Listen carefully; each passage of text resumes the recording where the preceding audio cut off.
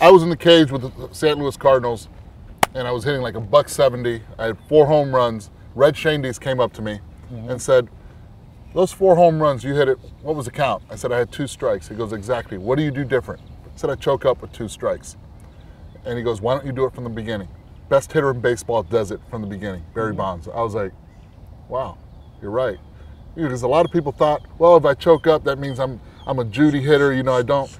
But he told me, pretty much, you know where the bat head is all the time. You have more control.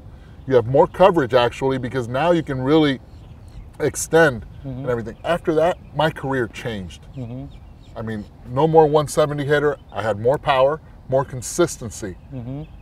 When did you start choking up on the bat? Oh, since I was a little baby, because I was born in '64. When we had bat days with our parents, the bats were this big. And I'm 5 years old. I can't carry no bat this big. I had to choke up for the family days to hit, and it was just a comfortable situation for me.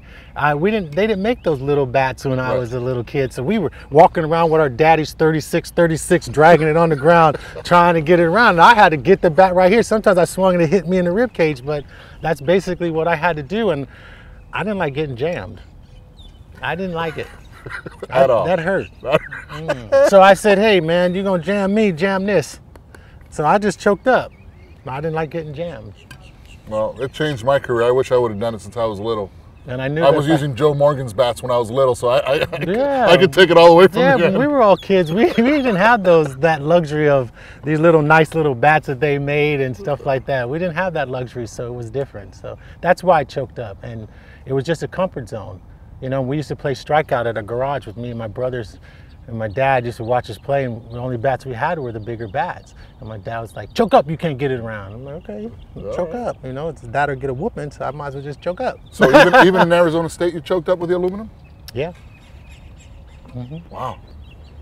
All the time. That's just how I started my whole life, it was just like that.